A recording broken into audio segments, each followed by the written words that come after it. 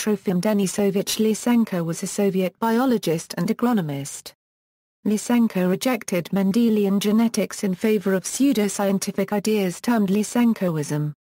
His experimental research in improved crop yields earned the support of Soviet leader Joseph Stalin, especially following the famine and loss of productivity resulting from forced collectivization in several regions of the Soviet Union in the early 1930s. In 1940, he became director of the Institute of Genetics within the USSR's Academy of Sciences, and Lysenko's anti-Mendelian doctrines were further secured in Soviet science and education by the exercise of political influence and power.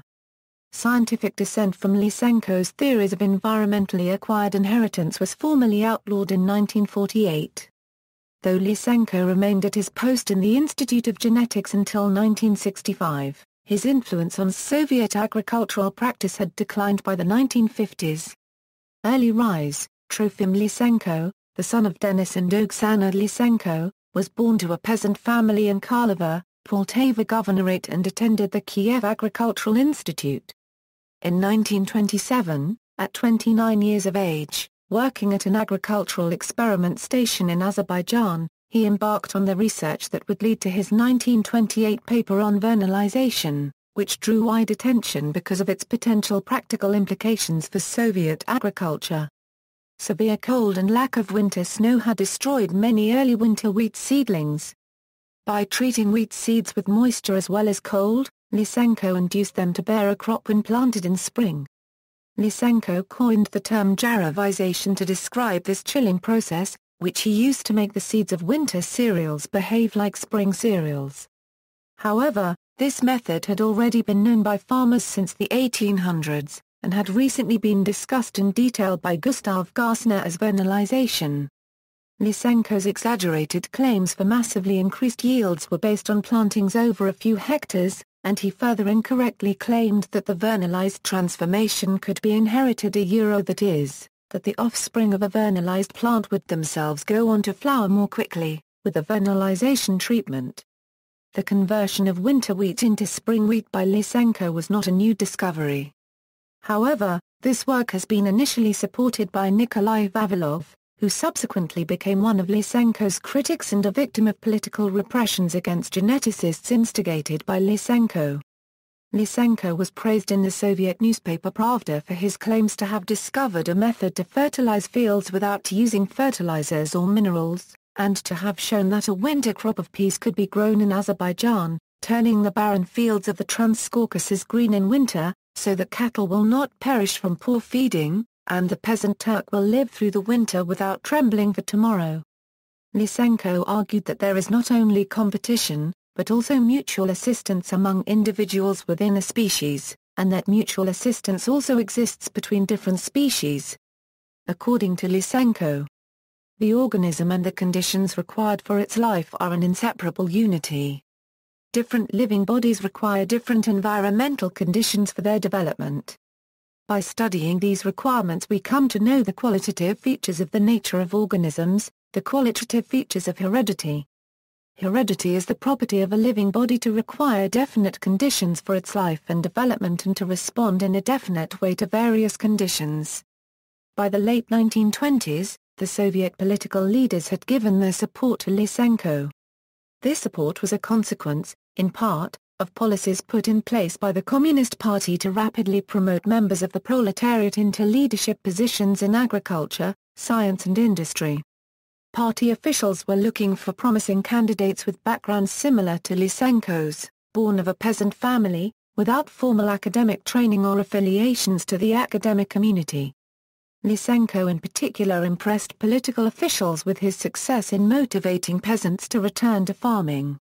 The Soviets' collectivist reforms forced the confiscation of agricultural land holdings from peasant farmers and heavily damaged the country's overall food production, and the dispossessed peasant farmers posed new problems for the regime. Many had abandoned the farms altogether. Many more waged resistance to collectivization by poor work quality and pilfering. The dislocated and disenchanted peasant farmers were a major political concern to the Soviet leadership. Lysenko emerged during this period by advocating radical but unproven agricultural methods, and also promising that the new methods provided wider opportunities for year-round work in agriculture. Lysenko proved himself very useful to the Soviet leadership by re-engaging peasants to return to work, helping to secure from them a personal stake in the overall success of the Soviet revolutionary experiment. After Stalin, following Stalin's death in 1953, Lysenko retained his position, with the support of the new leader Nikita Khrushchev. However, mainstream scientists re-emerged, and found new willingness within Soviet government leadership to tolerate criticism of Lysenko, the first opportunity since the late 1920s. In 1962, three of the most prominent Soviet physicists, Yakov Borisovich Zeldovich, Vitaly Ginzburg, and Pyotr Kapitsa, presented a case against Lysenko, proclaiming his work as false science. They also denounced Lysenko's application of political power to silence opposition and eliminate his opponents within the scientific community. These denunciations occurred during a period of structural upheaval in Soviet government, during which the major institutions were purged of the strictly ideological and political machinations which had controlled the work of the Soviet Union's scientific community for several decades under Stalin. In 1964, physicist Andrei Sakharov spoke out against Lysenko in the General Assembly of the Academy of Sciences. He is responsible for the shameful backwardness of Soviet biology and of genetics in particular, for the dissemination of pseudoscientific views, for adventurism, for the degradation of learning, and for the defamation, firing, arrest, even death, of many genuine scientists. The Soviet press was soon filled with anti-Lysenkoite articles and appeals for the restoration of scientific methods to all fields of biology and agricultural science. In 1965, Lysenko was removed from his post as director of the Institute of Genetics at the Academy of Sciences and restricted to an experimental farm in Moscow's Lenin Hills. After Khrushchev's dismissal in 1964, the president of the Academy of Sciences declared that Lysenko's immunity to criticism had officially ended. An expert commission was sent to investigate records kept at Lysenko's experimental farm. His secretive methods and ideas were revealed. A few months later, a devastating critique of Lysenko was made public. As a result, Lysenko was immediately disgraced in the Soviet Union. Lysenko died in Moscow in 1976, and was interred in the Kuntsevo Cemetery. See also, Jean-Baptiste Lamarck, Gregor Mendel, Vaskh Nil. References. Further reading, Graham, Loren, Science in Russia and the Soviet Union. Graham, Loren, What Have We Learned About Science and Technology from the Russian Experience? Jurevsky, David, The Lysenko Affair. Lee Court, Dominique, Proletarian Science? The Case of Lysenko. Lysenko, Trofim, The Science of Biology Today. Text of an address evoked by the international discussion of the subject of inheritance of acquired characteristics, according to an introductory note.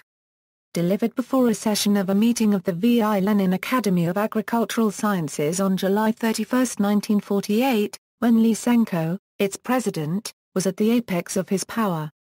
For an online version of the text, see the Lysenko report provided in the external links section, below. Medvedev, Source, The Rise and Fall of T.D. Lysenko, Soifer, Valerie N., Lysenko and the Tragedy of Soviet Science, New Brunswick, Rutgers University Press, 1994.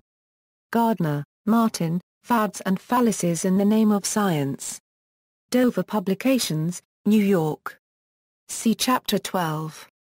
External links, Biography at NNDB, Lysenkoism in the Skeptics Dictionary, Trofim Denisovich Lysenko by Hugo S. Cunningham, Ronald Fisher.